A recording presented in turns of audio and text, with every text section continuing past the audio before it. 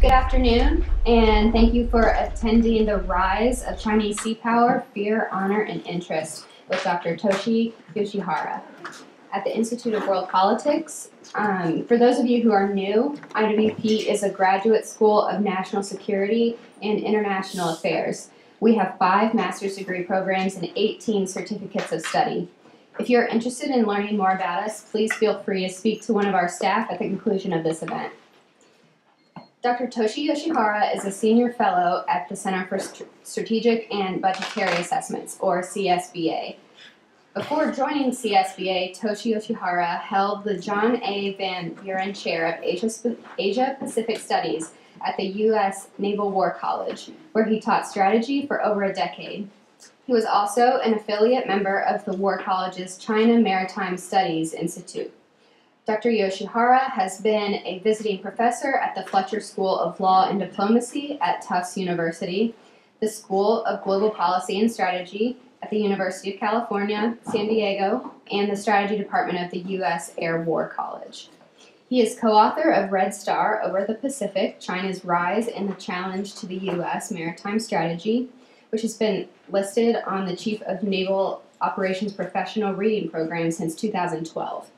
Translations of Red Star Over the Pacific have been published in China, Japan, South Korea, Taiwan, and Germany.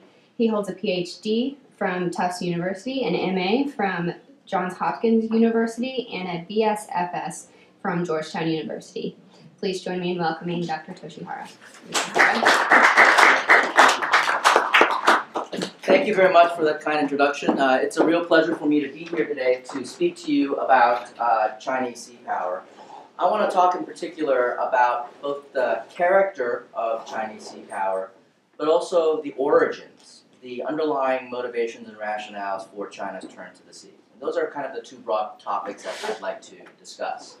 Now, one of the interesting trends that we've seen in recent years about Chinese sea power is just how uncontroversial Chinese sea power has become. When I advanced a very similar argument back in 2010, now almost 8 years ago, my argument was met with a great deal of skepticism, if not hostility. This notion that China's sea power would be a serious challenge to both Asia and to the United States seemed outlandish 8 years ago. But not anymore. I think it's become more or less conventional wisdom that Chinese sea power is something that is serious, and that's something that should be of concern both to Asian powers within the region, but also to the United States. And indeed, one of the indicators of this growing mainstreaming of this topic of Chinese sea power is the fact that it's no longer strange to find news reporting by the mainstream media, whether it's the New York Times, the Wall Street Journal, or the Washington Post, of some news about the Chinese sea power on the front pages of these newspapers. I think it highlights just how far Chinese sea power has come. And indeed, I think one of the great indicators of the gradual mainstreaming of Chinese sea power is this. Newspaper cartoons, right, of Chinese sea power. And here we have the image of the Chinese building a kind of a great wall at sea. And this theme persists in many of these cartoons, right? China building a great wall at sea, China building a great wall at sea. And of course, these images are in part, reflects in part a concern about China's buildup in the heart of the South China Sea. The island building campaign that we've seen unfold since 2013 that has made international headlines. And I think just to kind of showcase to you what the Chinese have done is this kind of image of the evolution of how the Chinese were able to convert what were in fact features that were beneath the water and build them into basically a permanent foothold of Chinese presence, but potentially Chinese military power in the heart of the South China Sea. And that this has in fact given China a foothold in a way that was deemed sort of unthinkable just a few years ago. In any event, I think another issue that is worth thinking about is just the scale of this buildup. Fiery Cross Reef, for example, dwarfs all of the other island holdings by Southeast Asia's other rival claimants in the South China Sea. Despite the fact that this has made headline news, and it's no longer strange to think about China as a sea power, I think it is important to continue to push back against this narrative that China is a continental power, that China is a land power, and the idea that somehow because China is a land power, that its efforts at sea will somehow fail or falter. And that this narrative continues to be quite strong despite this gradual mainstreaming of Chinese sea power that I've discussed. So of course, if you look at a map, clearly China's a land power, right? There's no question China's a continental power. It shares land borders with 14 other countries, the most of any country in the world. And if you think about the things that tend to trigger our imagination about China, whether it's the Great Wall of China, right, which is of course a very continental orientation. The wall is an edifice designed to halt Central Asian hordes from invading the Chinese heartland. Or if you think about another cultural icon or historical icon, the terracotta warriors, would seem to suggest again that China historically has been really good at generating land power, but not so much in terms of sea power. And so it's not surprising, I think, that I faced a lot of pushback almost 10 years ago when I articulated this argument about Chinese sea power, because I think this idea persisted certainly then and in some cases persists to this very day, which is this notion that China is a landlubber learning how to swim, right? And to use another animal metaphor, it's like imagining that an elephant would learn to become a whale, right? To learn how to swim in the ocean.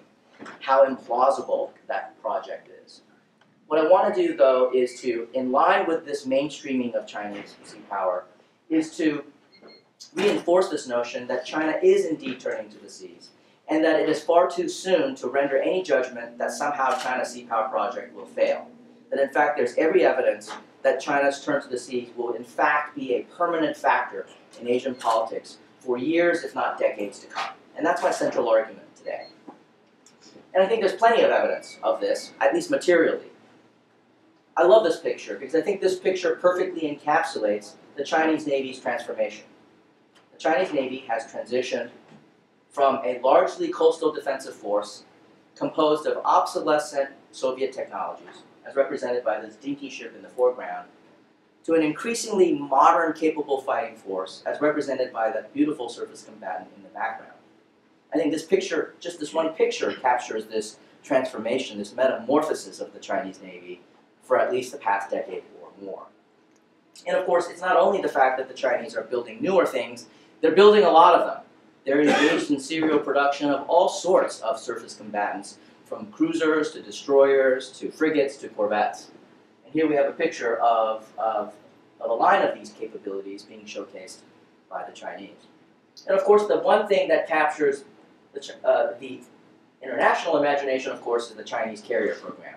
The Chinese commissioned one in 2012, another one is in the works. And of course, it's not surprising this captures imagination, right? Because this is, of course, the most powerful symbol of a country's ability to project power, to engage in command of the sea.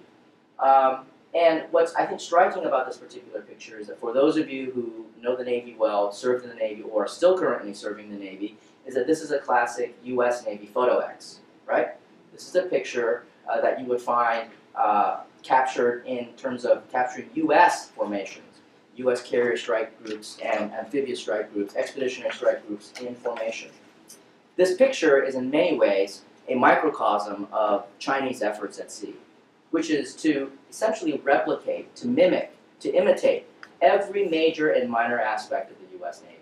In essence, I think what the Chinese are trying to do at a smaller scale is to create what some have called the mini-me of the U.S. Navy. And I think this is something worth watching, both in terms of their capabilities, but also in terms of their doctrine, their practices at sea, and so forth.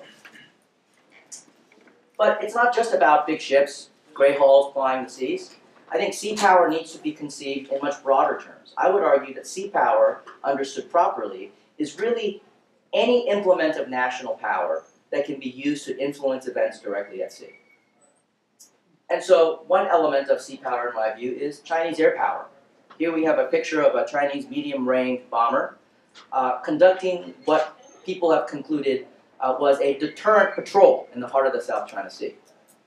This air power, this medium bomber presumably can carry long-range anti-ship cruise missiles to threaten U.S. surface forces.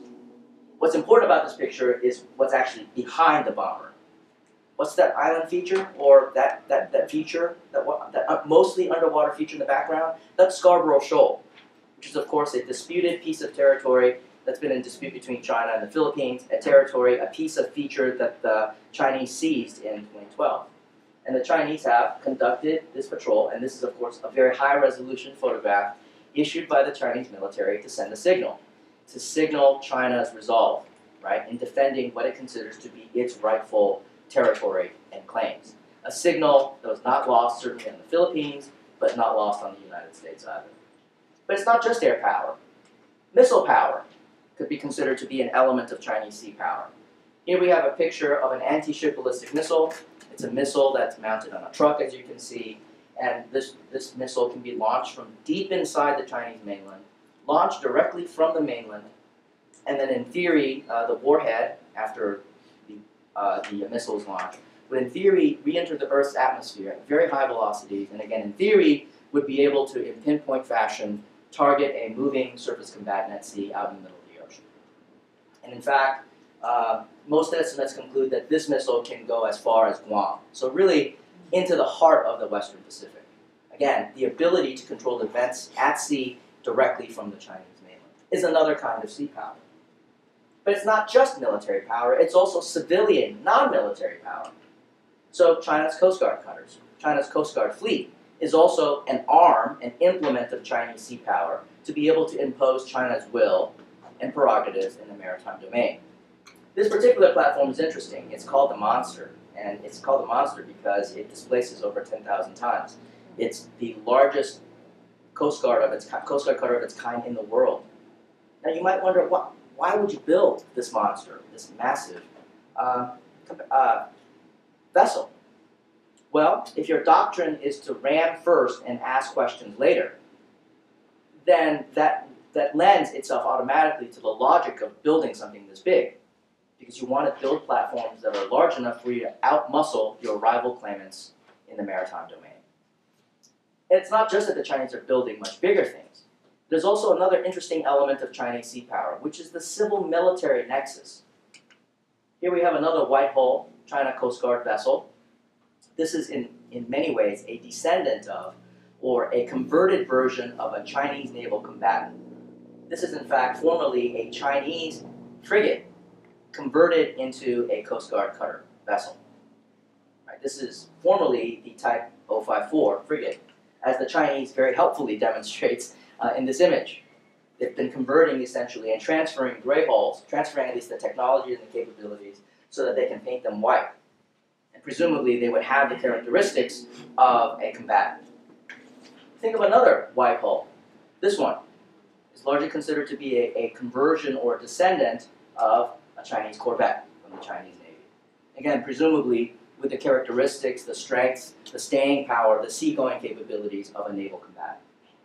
These are all, I think, should be considered all part of Chinese sea power, not just big ships, big naval ships, gray hulls flying the seas. And when we think about Chinese sea power in these broad terms, you get a sense for both the scale and the multivarious challenges that the Chinese are able to impose both on its neighbors, but also on the United States.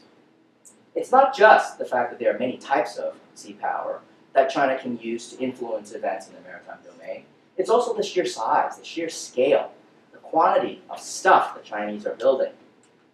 So, according to the annual report by the Pentagon on the Chinese military, they've been stating for at least 3 years, I believe for the past 3 years, if not more, about a simple fact, that the Chinese Navy is already the largest navy in Asia. Based on my estimates, if you look at China's surface fleet, it is growing by leaps and bounds. In fact, the transformation is remarkable. It's startling. It's astonishing. Whatever adjective you can think of, I'd be happy to attach to this graph, which is that by my count, China's modern surface combatants 10 years ago was about 7. And it's, again, you can debate what to include, what not to include, but let's say 7. By last year, China had over 80 what would be considered modern surface combatants. This is a transformation of historic proportions. There are only a few times in maritime and naval history where great powers have been able to generate this kind of naval power. And based on what's already being built or launched in 2017, we expect another tranche that would push China to over 90 surface combatants by 2018. So, more than 90 surface combatants 2 years before 2020. Imagine the trend lines if this continues into the 2020s. Indeed, we have very careful, reputable observers of the Chinese Navy that have made these kinds of observations. Based on Rear Admiral Mike McDivitt's estimates, he basically argues that the Chinese Navy will by 2020 be the largest navy in the world, surpassing that of the United States, and that it would be the second most capable expeditionary force, second only to the US Navy. This was his conclusion back in 2016. If you had asked him, if you had asked Mike 10 to 15 years ago whether he would make this statement, he would say, no, absolutely not. Are you crazy? Why would I make a statement like that? This just, again, goes to show the dramatic, I think, leaps in capabilities that China has experienced just over the past decade. Based on another reputable projection, by 2030, China could have as many as 432 combatants by 2030. In terms of context, compare that against the size of the US Navy today, which is roughly 275, 278. I think that's the range. But anyway, it's 270 plus for the US Navy. How does that compare against the plans or the hopes for the US Navy to build up to 350? Uncertain. Even if we start now for that build-up, it's going to take a long time to bring that to fruition. So, now that I've established for you, I think what I've done, hopefully what I've been able to do, is to paint you this broad picture, both of the various types and categories of national power that should be considered part of Chinese sea power, and then just the scale, the sheer scale and pace of China's naval modernization. Again, I think adjectives like breathtaking, remarkable, amazing, I think they all fit. I have no problem using any of those adjectives to describe the rise of Chinese sea power. What I want to do now, though, is to transition to the second part of my talk, which is why.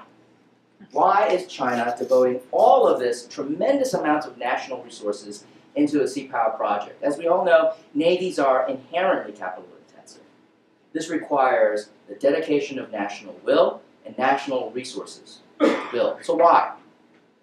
What I'm going to do, actually, before I do that, I want to talk about non-military power.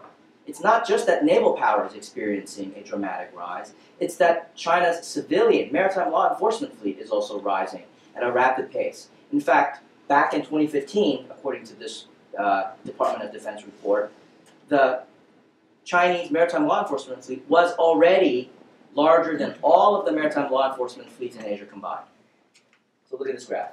I think this graph says it all. Just the sheer size of the maritime law enforcement fleet. So again, now that I've established for you this development, the scale and the scope and the pace of China's naval and maritime development, I'm going to talk about why. So I'm going to talk about three motives, the subtitle of my talk, honor, fear, and interests. This is drawn from Thucydides and his writings chronicling the ancient Greek conflict, great power conflict between Athens and Sparta more than 2,000 years ago, the Peloponnesian War. And he argued in this chronicle that interstate conflict, interstate confrontation can all be traced back to these three primary motives. And in fact, what's interesting is that senior civilian leaders in the United States, as well as military leaders, have referenced this. And what's also important to note is a kind of a renaissance in Thucydides and the Peloponnesian War, partly due to Professor Graham Allison's book, a Harvard professor, about the so-called Thucydides trap that could entrap both China and the United States. And he's made some great strides in kind of popularizing this idea of Thucydides, the Peloponnesian War, and how it helps us think through our challenges today. So, riding under that coattail, or jumping on that bandwagon, if you will, I think it's only appropriate to use Thucydides' three motives as a way to explain China's rise at sea. So, what I'm going to do to make this stick is to associate each variable, each motive, with a number. Honor is associated with 470, fear is associated with this number 3, and interest is associated with 3 million. And I'll explain to you each factor, why each variable is specifically associated with this number in the Chinese narrative. So honor and this number 470. What is this about? Well, let me refer you back to an authoritative figure in the Chinese Navy, the former commander of the Chinese Navy, Admiral Wu Shengli, who relinquished his command earlier last year in early 2017.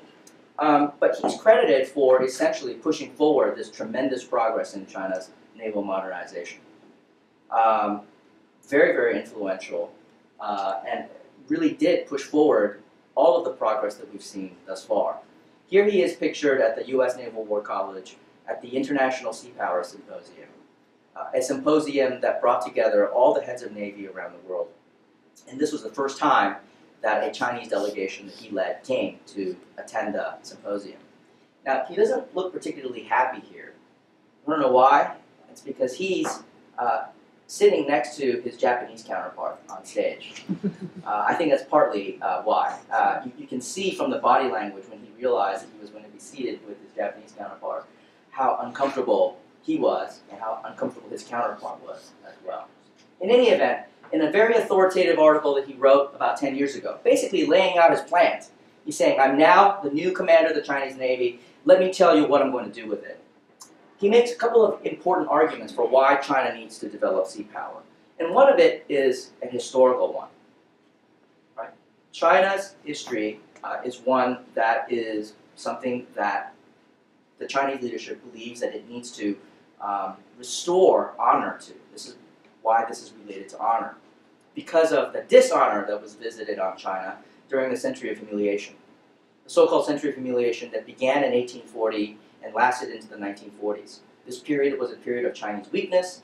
As a result of Chinese weakness, it invited Western imperial aggression. And the key here is that Chinese weakness, internal weakness, led to external aggression, and most of that aggression came from the sea. How many times? 470 times, right? This 470 is a powerful number. It's in fact the consensus number among Chinese scholars about the number of times that China was invaded from the sea. And so the lesson is clear. Never again. Never will China be humiliated by great powers again. It must wash away this dishonor and to restore honor to the Chinese. And what do you do then? Well, you've got to be very strong at sea, right? The logic is, in order to prevent the repeat of history, China has to be very strong at sea.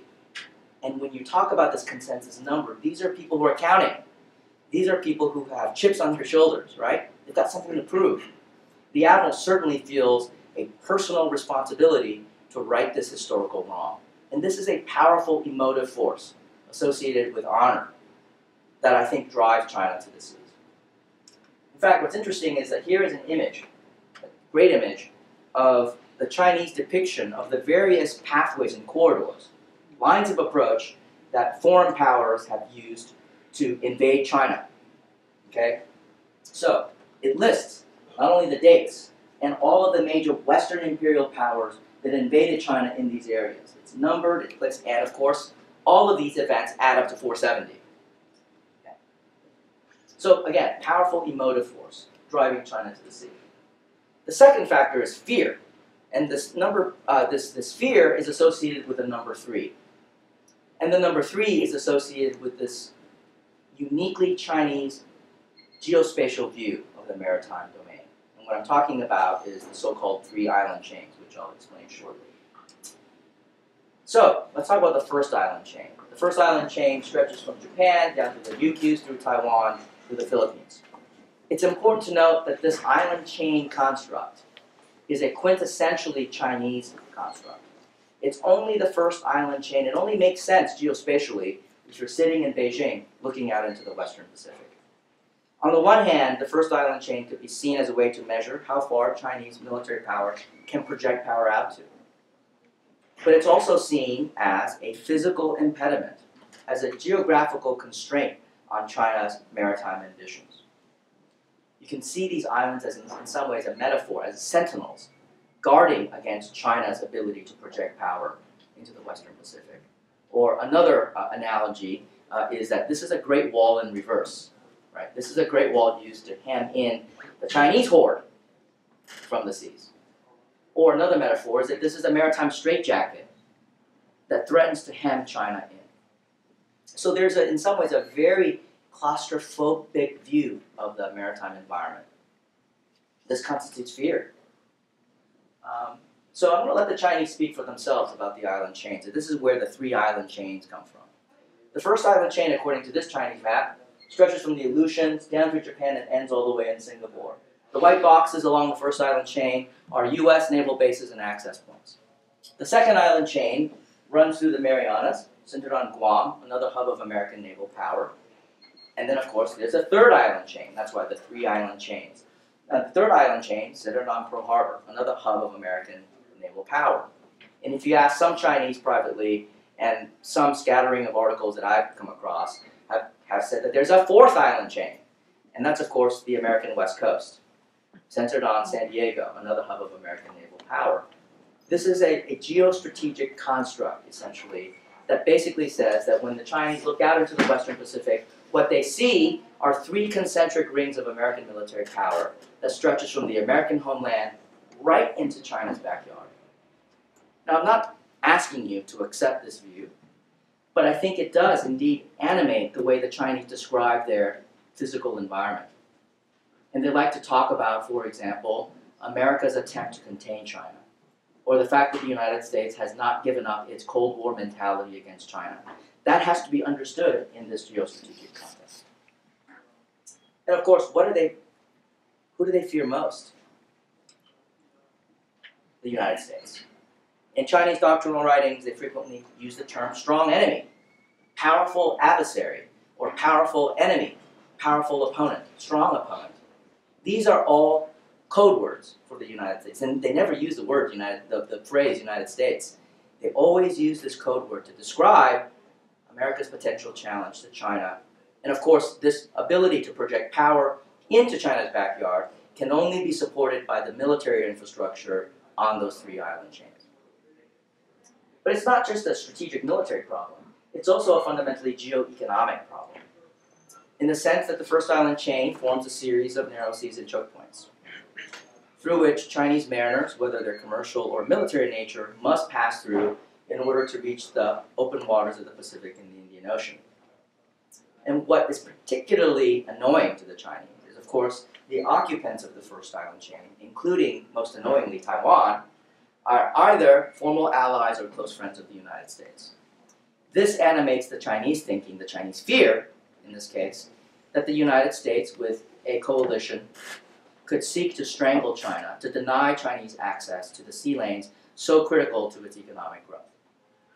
This animates the so-called Malacca dilemma that's been bandied about since the early 2000s, about this notion that a hostile power, aka the United States, could engage in a distant blockade west of the Malacca Strait to, again, squeeze China economically.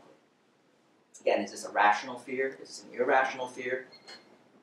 I leave that to you to decide, but I think this certainly animates the Chinese narrative about, we're worried about this, we need to project power in order to protect our legitimate maritime interests that could be threatened by hostile outside powers along the first island chain. What's also important to note is that there has been a dramatic social, economic, demographic transformation in China since the reform era, since the reform and opening in the late 1970s. What we've seen is a massive migration of the Chinese population to the coastal areas, looking for jobs, looking for manufacturing work. And what we've seen is a clustering of people, masses of people, settling and working and becoming hubs of economic demand as well, along 3 areas. The Bohai Economic Rim to the north, centered on Beijing and Tianjin. The Yangtze River Delta Economic Zone, centered on Shanghai and Ningbo. And then the Pearl River Delta Economic Zone, centered on Guangzhou and Shenzhen. Just to give you a sense of the scale, these are no longer megacities. They're called megalopolises. Megalopolises are defined as essentially a series of megacities that are in such close proximity that it's hard to separate them. They basically become this one big, giant blob called a megalopolis. Again, just to give you a sense of the scale, depending on where you draw the boundary of the Pearl River Delta Economic Zone, there may be as many as 46 million people living in that pocket of land. That's larger than most mid-sized, large-sized European countries, living in that pocket alone. These areas, these three zones in particular, have become the most important political, economic, cultural epicenters of Chinese power. And of course, they're all on the coast. And the Chinese feel an imperative to protect these critical centers of gravity. So you can see how China's internal development, the migration, the demographic transformation along the coast, has interacted with the external dimension, the first island chain, and this concern about American power projection, right? That the United States could very easily threaten this Chinese seaboard. This adds to the Chinese fear. Let me now talk about interests, and it's associated with this number 3 million. Let me go back to Admiral Wu Shengli in that authoritative article that I told you about. The 3 million refers to the 3 million square kilometers that China believes that it has both sovereignty and jurisdictional claims. If you agree with this number, then you would have to agree that China has sovereignty and jurisdictional claims in 80 to 90% of the South China Sea. Okay? If you take away the South China Sea, China wouldn't have this number, 3 million square kilometers. And in this 3 million square kilometers are all sorts of strategic and economic interests vital to China's core interests. So if you think about the South China Sea, this body of water, for example, of course, it is home to fish. Seafood has become an increasingly important component of the Chinese diet, particularly as disposable income has increased in China to be able to get seafood. Another, of course, is the supposed undersea energy resources, both in gas and oil. That's been speculated about for years now, both in the East and South China Sea. But it's also important to see the South China Sea as a critical economic corridor through which all of the goods and services from Europe, Middle East, and Africa must pass through the Malacca Strait and pass through the South China Sea to reach the Chinese market. So the South China Sea should be understood both as an economic corridor, but also from the fear side, a strategic buffer, right? To extend China's buffer zone as far forward as possible, to protect, for example, China's center of gravity, like the Pearl River Delta Economic Zone.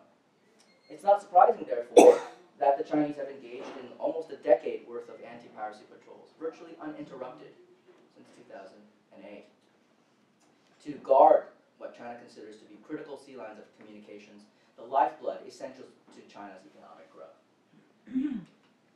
And so again, it's not surprising that Chinese leaders at the highest levels of government have declared that China attaches great value to its maritime domain and to its Seapower project. Here we have President Xi Jinping in last year's New Year address, not this year's, but last year's New Year address, saying that China will be absolutely resolute in defending China's maritime rights and interests. Rights and interests. Maritime rights and interests is kind of the broad concept that defines the things that China cares about in the maritime domain, and that nobody should seek to interfere in China's maritime interests. This is a thinly veiled message, certainly to the regional claimants in the South China Sea, but also to the United States. Or think about Premier Li Keqiang, the number 2 in the Chinese party apparatus, who described China's oceans as precious blue territory. I think this evocative phrase, and the literal translation is blue national soil, right? This very evocative concept of territorializing the sea, just to highlight, to underscore how much China values the maritime domain. I mean, imagine Vice President Mike Pence saying that the waters off of California and the waters around Hawaii are America's blue national soil. It's designed to be very evocative. All right, so given what I've laid out to you, China's buildup of its sea power, and also the motives, the underlying motives that's driving China to the sea, that I think are very powerful, I'm going to render 3 judgments, and then I will open the floor up for discussions about what this means in terms of policy implications for the United States and various countries in Asia. The first one is very clear based on the Chinese writings, based on just my interpretation of those three motives, that China attaches extraordinarily high value to its goals and objectives in the maritime domain. And I think what's important to note here is that many of China's goals, driven by things like honor and fear and interests, are in some ways fundamentally incompatible with US interests, maritime interests and goals, in that same body of water. So whereas China asserts, I think, what would be considered excessive maritime jurisdictional claims, say in the South China Sea, is fundamentally at odds with American conceptions of the freedom to use the seas. This is not something that's going to change anytime soon because China attaches great value to it, and so does the United States, in order to fulfill America's various commitments and to fulfill its long-standing grand strategy in Asia. And we can debate this, of course, during the Q&A, but I would argue that for the United States to fulfill those obligations and to achieve those objectives, it cannot back down from its goals, and neither can China. So I think one expectation about the Sino-US relationship in the maritime domain is that we're going to have a protracted competition, confrontation, and rivalry in the maritime domain. Just because the stakes are so high and that neither side will likely seek to accommodate each other. I just don't see how China could accommodate the United States on these goals and vice versa. That's judgment number one. Judgment number two is that if you think about this massive maritime buildup on the part of the Chinese, is that China's turn to the seas will be a permanent phenomenon in Asian politics for years to come. China will not vacate the seas anytime soon, short of a cataclysm, but certainly short of a cataclysm, China will not vacate the seas, and China's turn to the seas will not be an ephemeral phenomenon or a passing fad. And as a result, maritime Asia will become ever more competitive for both the countries residing in that region, but also for the United States. The seas will literally become more congested as Chinese maritime power is felt throughout what the Chinese call the near seas. And I think what's important to note here is that 2 decades ago, if a U.S. naval surface combatant were to sail through the South China Sea, it could, conceivably, 20 years ago, not run into a single Chinese naval vessel or Coast Guard vessel. Today, it is very likely that a Chinese naval vessel entering into the South China Sea would be greeted by a Chinese counterpart with a bridge-to-bridge communication from the Chinese saying something like, "Welcome to Chinese waters," and be trailed throughout its entire patrol while sailing through the South China Sea. This is going to be the new normal in maritime Asia.